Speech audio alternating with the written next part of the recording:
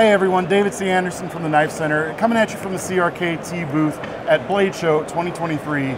We have a very, very special guest today, none other than Mr. Michael Walker himself. How are you, sir? I'm doing great, thank you. It's been a pleasure to meet you today. Thank you, you as well. And thank you for sitting down for an interview with us here. I'm not sitting, but I'm glad to be here for the interview. Thank you for having me. Me too, thank you. Well, if you guys were watching earlier this week, you got to see 3 new collaboration models between Mr. Walker and CRKT. They're here behind us. I kind of laid out the story about the knives, about a little bit of Mr. Walker's history, and according to him, I got most of it right, which I'm I'm happy about. As far as I remember, really close. So well, thank you. But nothing to say there.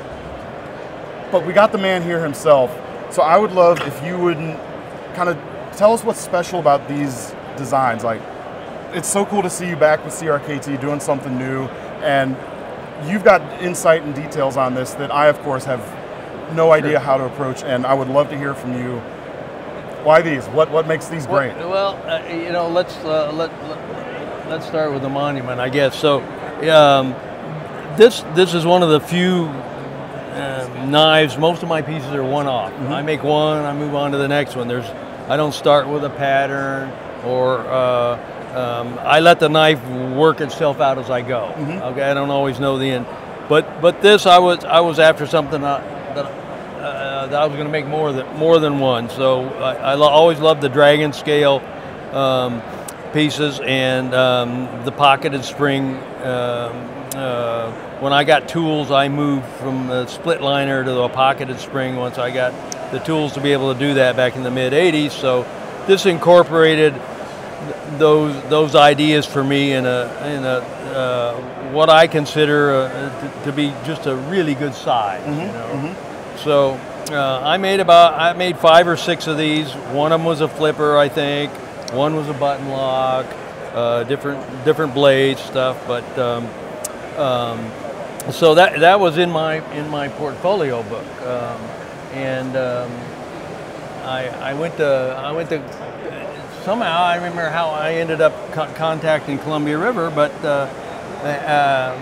we worked together 25 years ago, and I had 2 new locking systems. I thought, well, you know, if anybody can do that, maybe, you know, these guys might be interested. So we got together, and they had some other locks they were working on, but I'd taken my big portfolio with, you know, for my 40 years of work, some of the better pieces, and as they looked through, they picked out a few different pieces. This was one of them. Yeah. And you know, I was completely blown away by the quality that can be done in manufacturing today. Yeah. And they work from a prototype. Right, yeah, sorry. I mean, they work from a photo, not a prototype. Right. You know, which is incredible to me, you know, with technology. And how close to your I know those originals were probably like more pushing the art knife thing more forward than these, but how close did they get to how those felt compared to this? It's got the whole feel, and it's got the sides, it's got the sculpting I do on the handle, the dragon scales, the large pivot. It was sort of part of my trademark. The clip with the roller. The clip with the roller on it,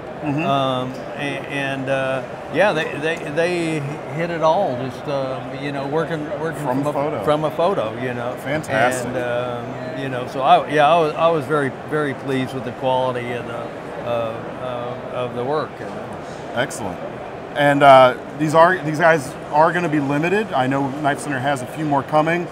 So if you're taken by this story, if it's grabbing you, don't wait too long on all of these. I would just caution you to that, because they are pretty special. They are pretty special. Yeah, they did a short run of these the monuments in 2, the gray one with the Damasteel blade, and the blue dragon scales with the plain blade. You know, so that's the 2 versions of the monument. Yeah, the feel on them is quite excellent. Yeah. And then the Pursue, I'm guessing when they're leafing through the portfolio, this was another one that kind of jumped out to them? This piece is modeled after one of my composite blade, zipper blade, with the blade lock patent that I have on the locking system, but they've translated that into a liner lock and done just a phenomenal job with the big pearl pivot was sort of my trademark on those bigger art knife pieces in the Shark's Tooth zipper. Mm-hmm. So yeah, they captured the whole thing there really well. Yeah, and they really did turn out quite good. They really did. Any other cool little like details on these you might want to share? I guess this is where we started 25 years ago, and the difference in what. So that's a blade lock, and that would have been this original knife would have been a blade lock, and so it translated really well. This was the knife I made 20 years ago, that they translated in today, and did a really great job. Yeah. So it's like.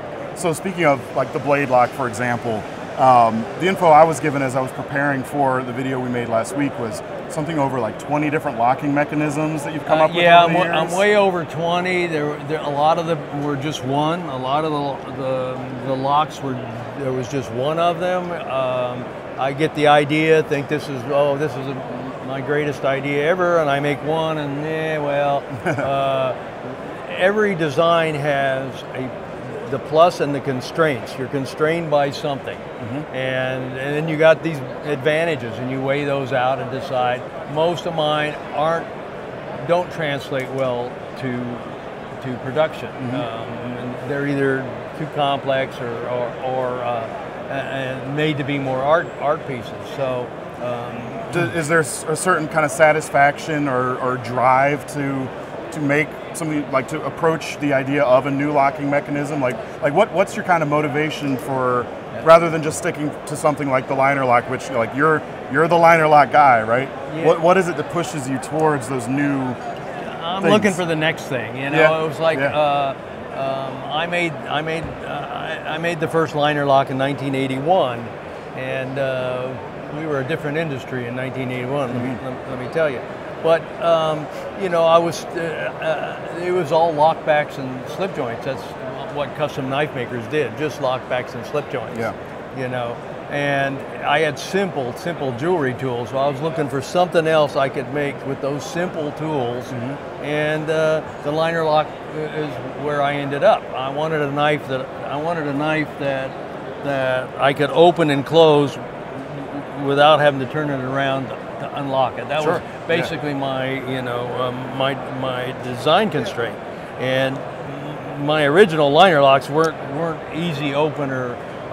They were hard-working, simple tools, no ball detent. Long before I did the ball detent, several years. So I was always looking for that other thing. And each time I got a new piece of equipment or a new tool that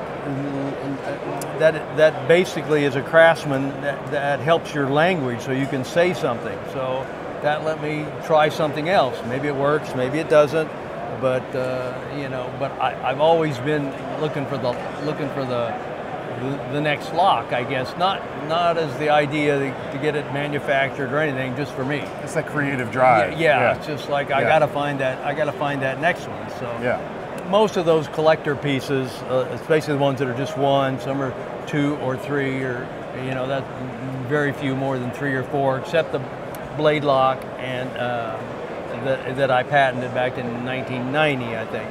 Except for the blade lock and one other D-lock, a bunch of different kind of button locks, But that's the drive. That's what finding that new thing sort of keeps it. I've been 43 years at this, and that's sort of the carrot.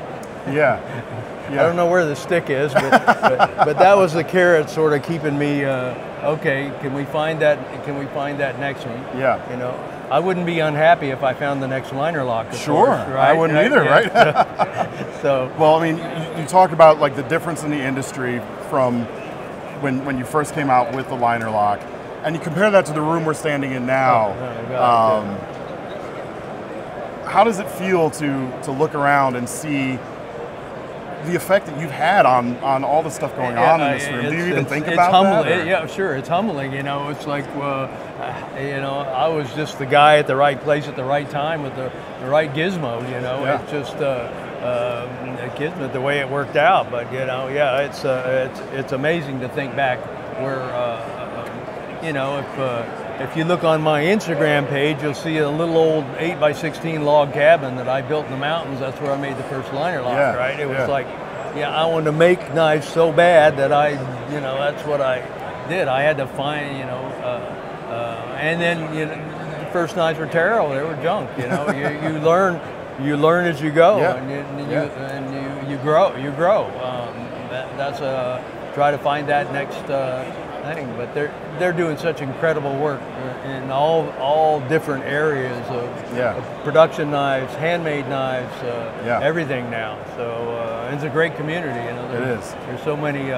All of my friends are knife people that I met traveling around the world doing shows. You know, because I never had time at home. I'm in the shop working. Right. Yeah, no, I've always said, like, the people in the knife industry and the connections you make there are what makes all the long hours of work so much fun. And really, it's even better than the sharp and shiny things. It is those people. It is. Yeah, that's so yeah, it's been an incredible journey, you know, and I'm humbled by where everything's taken off and gone with the simple thing, really. Yeah. You know? Well, Michael, it was an honor getting to talk to you today. My pleasure. I really appreciate it. Thank you. I hope you folks had a good time.